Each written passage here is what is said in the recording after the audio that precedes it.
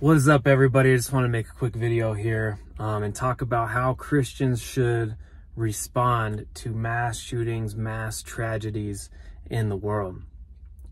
Now, first and foremost, I think we need to acknowledge and realize the fact that things are going to get much, much worse.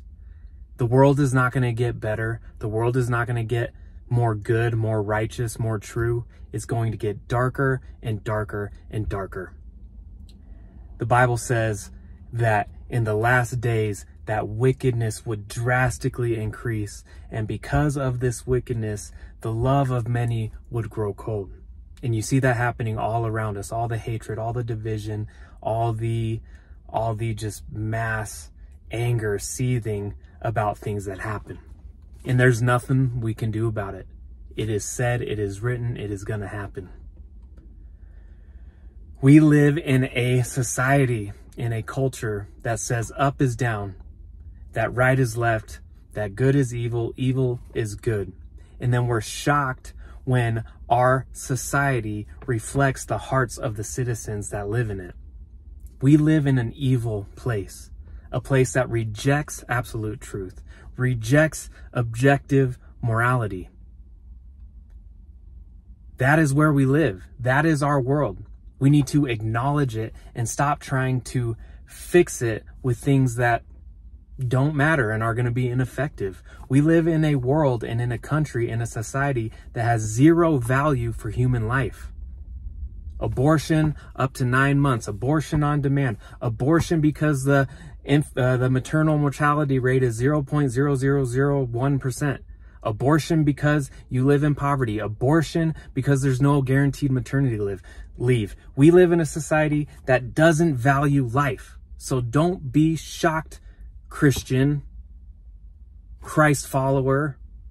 Don't virtue signal, talk about gun control, talk about all these stupid things that don't matter. What matters is the truth. And as Christians, this is what we need to do. Number one, stand in boldness, boldly stand for objective reality, objective truth, and objective morality.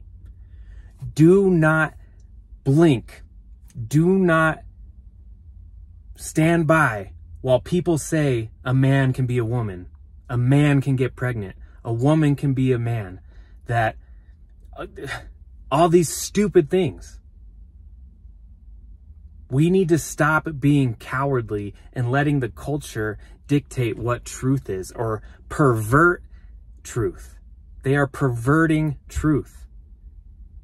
Life begins at conception. That baby is made in the image of God and has value. Don't let these Christians, like the ones in Alabama that I talked about the other day, don't let them say that God is on their side. Don't just stand by while evil is taking over. Now, we can't stop it. It's gonna happen. But we need to let our light shine as believers. We are going to be hated. They already hate us. They already hate us. It's not going to get any better.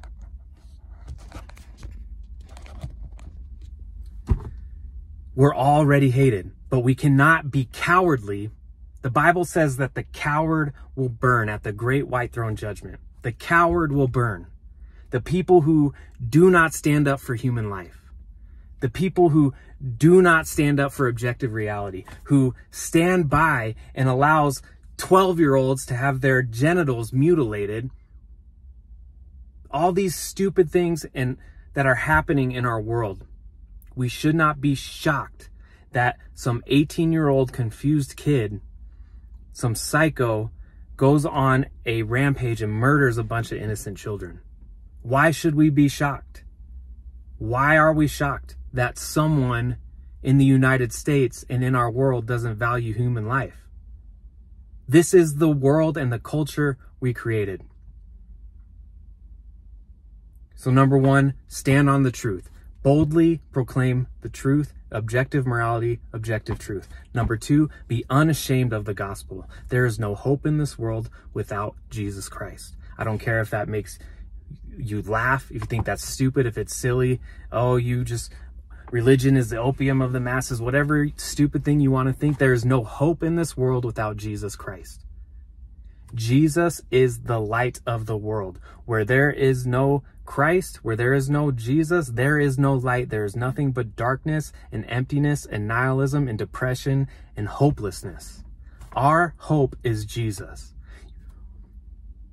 We need to be unashamed of the gospel, unashamed of the truth, unashamed of the gospel.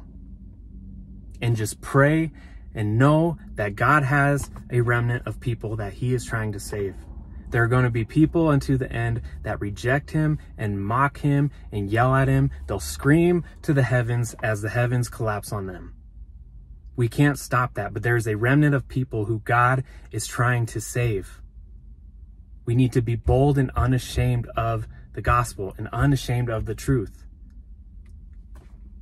Quit virtue signaling, Christian. Quit trying to fit in with the world. Quit trying to get the world to like you. To think, oh, he's such a nice Christian. Oh, she's not like those other Christians, those judgmental Christians, those hypocritical Christians, blah, blah, blah. Take a stand on the truth and on the gospel. What happened in Texas was a tragedy. It was awful. I have 3 kids. I couldn't imagine what those parents are feeling, the heartbreak and the sadness and the despair. It's unimaginable. We live in an evil, dark world, and it's going to get darker, and let your light shine brighter. God bless.